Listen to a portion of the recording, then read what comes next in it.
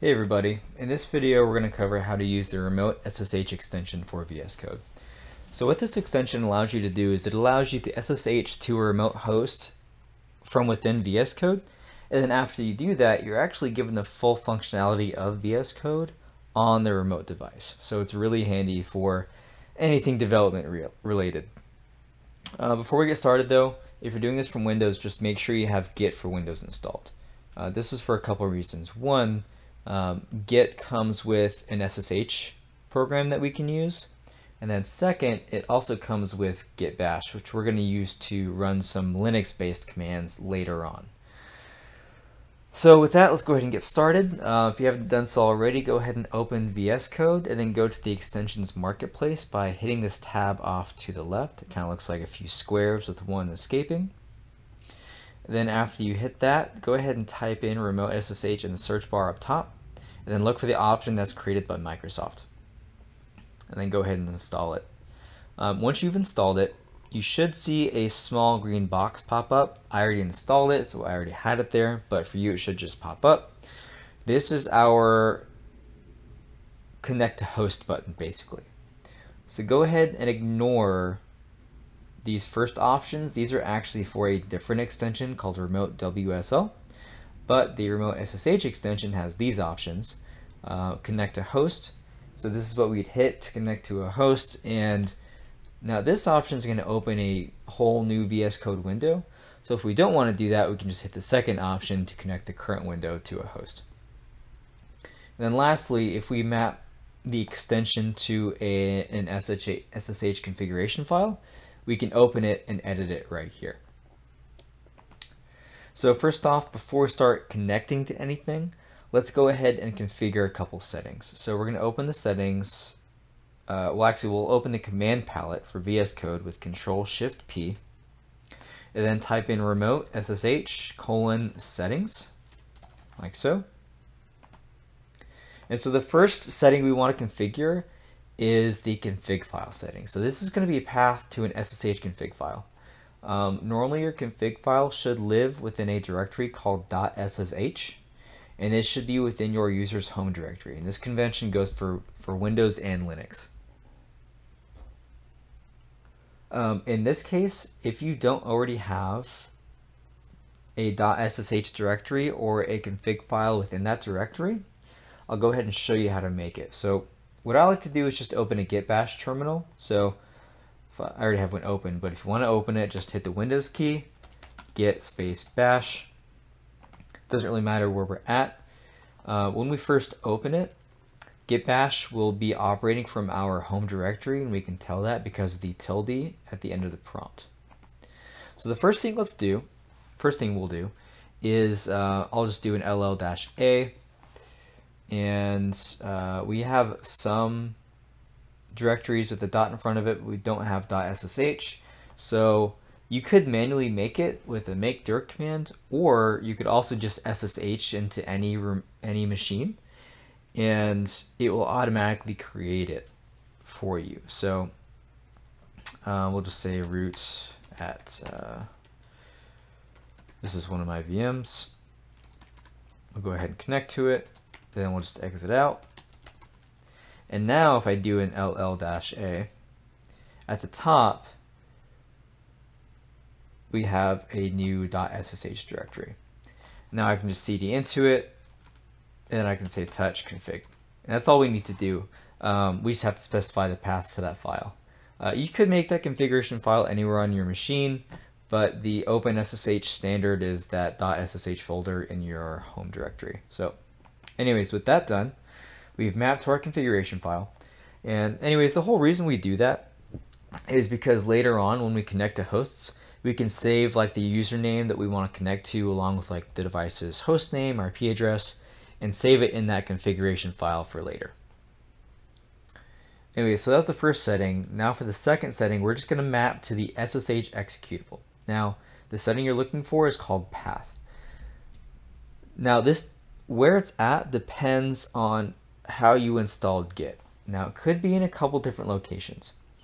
If you did a global installation of Git for Windows, it's going to be underneath program files, Git, and then user bin SSH. Now SSH is the actual executable file.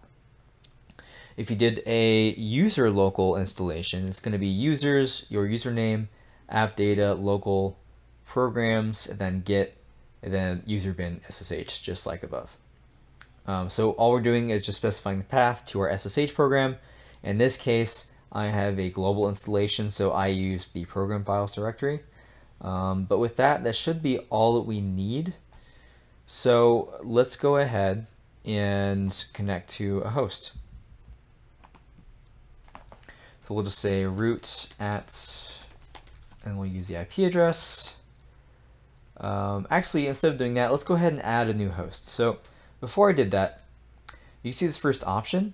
We can just hit that, and then we can enter an SSH command. So we'll say SSH root at that IP address, just like before. And then what it's actually going to do is it's going to ask you which configuration file you want to add this host to. So we'll just say the one that we just mapped to right there. And it says host added. And now we could open the config file if we wanted to, or we can just go ahead and connect, which I'll go ahead and do. And it's already done for this server, but what VS Code will actually do is it will actually install VS Code Server on that remote machine. And that's what gives you all the functionality. So anyway, go ahead and enter your password in the prompt up above. And now I am SSH'd into that Linux box. So we have the little information in the bottom left. We have a bash terminal open for us. And then if we wanted to, we can go ahead and open a folder. Again, we have all the same functionality we would normally have in VS Code. Additionally, we can even install extensions on the remote machine. Let me escape out of that. So if we want to install like Thunder Client, for example, on this Linux box, we could do that. And hit that install in SSH option. And now this Linux box has Thunder Client. So it's pretty handy. But one thing you might notice is that anytime we open a folder, it's going to prompt us for a password again, which can get kind of annoying. Especially if we're just adding a folder to our workspace, doesn't really make any sense. So what we can do is on our local Windows machine, we can actually generate an SSH key pair and then add our public key to the remote server.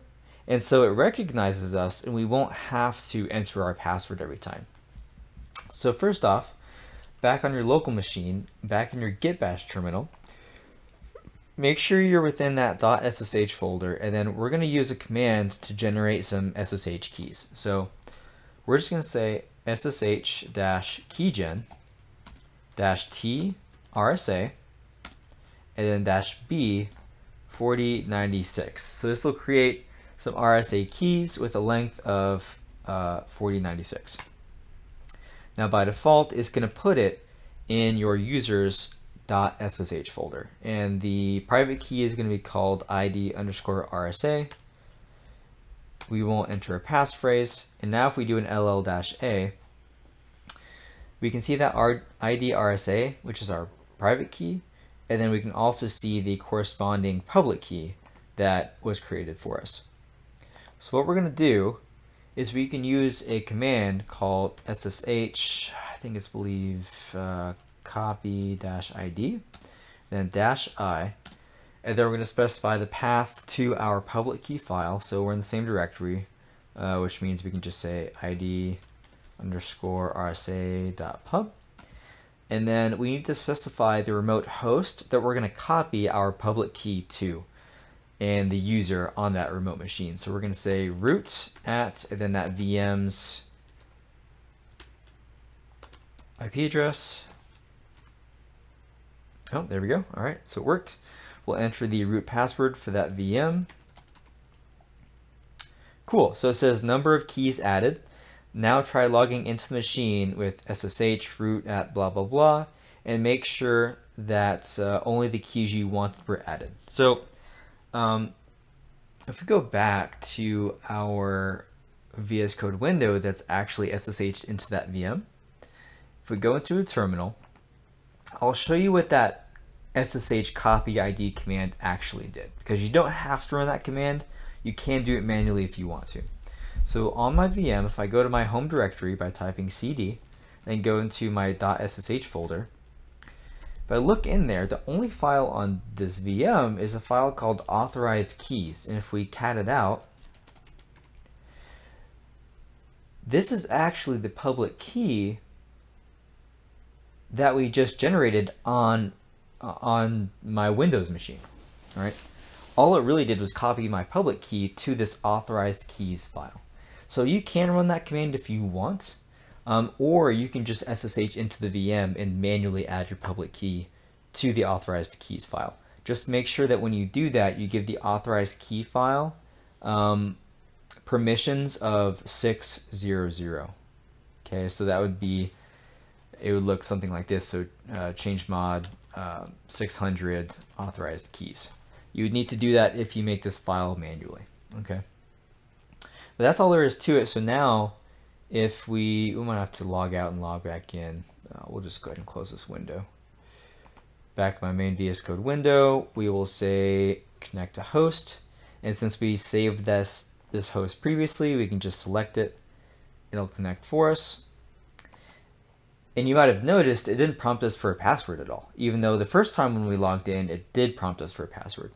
So now we can test it out again. We'll open folder. We'll just go ahead and open the root's home folder. And we do have to say we trust the authors, but we don't have to enter our password anymore because our public key is in the authorized keys file on that remote VM. So that's really all there is to it. Again, this is just a handy SSH client for VS Code. You know, after you log in, you can open any folders you need. You don't, you know, in using this, if I edit a file, I can just edit it in VS Code. I don't have to use a command line text editor anymore. I can just do it via VS Code, which is really nice. And again, you have the full functionality, so if you want to install extensions, you can. So definitely recommend this for any development tasks. But with that said, that's all I got for this video, so I appreciate you watching, and I hope you have a good one.